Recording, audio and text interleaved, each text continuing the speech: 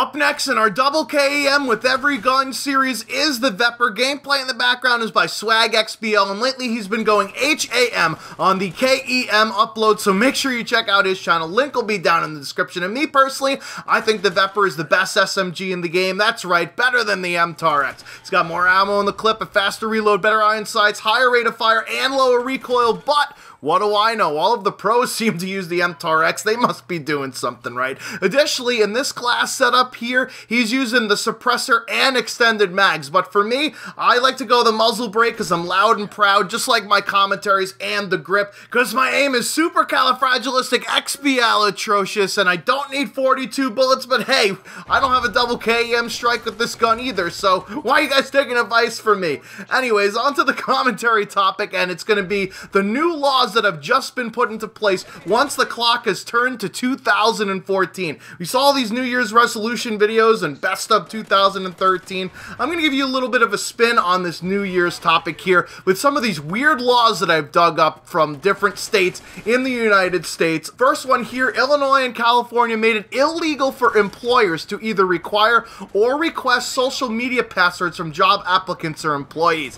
I think that this is huge. If I want to keep my life private from my employers, then fuck them. They don't have any right. Well, there is the Patriot Act and all that shit, but that's beside the point. My employer shouldn't know what I'm spouting out on social media, but at the same time, if I choose to make all of that stuff public and I get busted for saying something stupid, Phil Robertson, then sorry, then maybe I should get reprimanded by my employers. By the way, don't you hate it when people from your job ask for a friend request on Facebook? It's kind of weird, right? You don't want to say no because then you have to see them every day at work and offend them, but you also don't want them to know everything about your personal life. Sometimes you want to keep work and play separate. Sex offenders in Illinois will not be able to dress up as Santa Claus or the Easter Bunny or give out candy during Halloween. This makes perfect sense, right? I mean, you might as well also put in the legislation, hey, sex offenders can't drive a white van around with candy spray painted on the side of it either. In Oregon, new mothers will now be able to take their placentas home for the hospital. Some experts say ingesting it has positive health benefits. Are you fucking kidding me?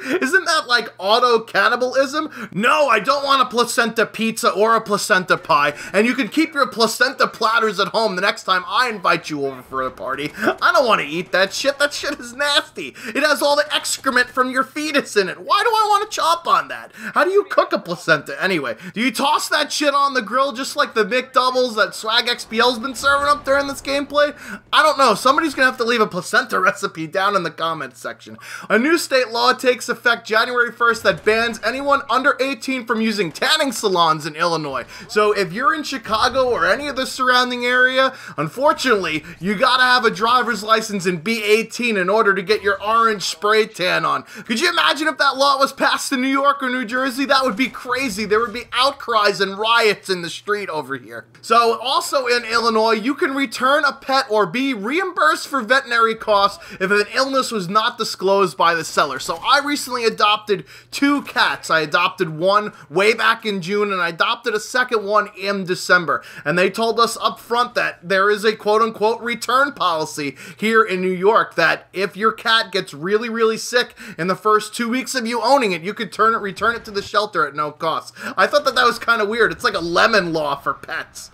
Employers in Oregon will not be allowed to advertise a job opening if they won't consider applicants who are unemployed. I mean, come on companies, don't screw over your competition by hiring all their workers. Instead, why don't you hire that guy who's definitely overqualified but also wants to be overpaid, that just got out of college and has hundreds of thousands of dollars of school loans to pay off. That is the guy that you want to hire. Additionally, in Oregon, privately run websites that feature police mugshots must take down the photos for free if subjects can show that they were not guilty or that the charges were dropped. I mean, who wants their mugshots to show up letting the world know that I was some cellmate's boyfriend at that federal pound-me-in-the-ass prison for some stupid shit that I did when I was younger? Family leave in Oregon has been expanded to allow eligible employees 2 weeks of paid leave to handle the death of a family member. I think 2 weeks is a bit excessive. You give them a couple of old days, you know, wake, funeral, bury, and then you build a bridge and get over it, just like the Eagles.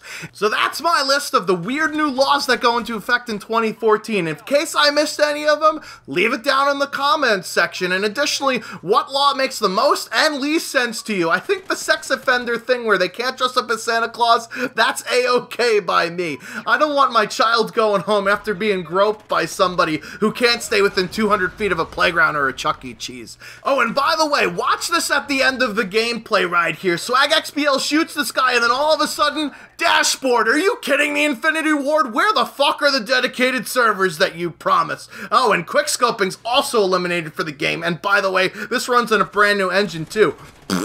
It's too bad Call of Duty Ghost doesn't have a 2-week return policy like those cats. Anyways, I've been the Schwantz27 and I'm off like a prom dress. Until next time.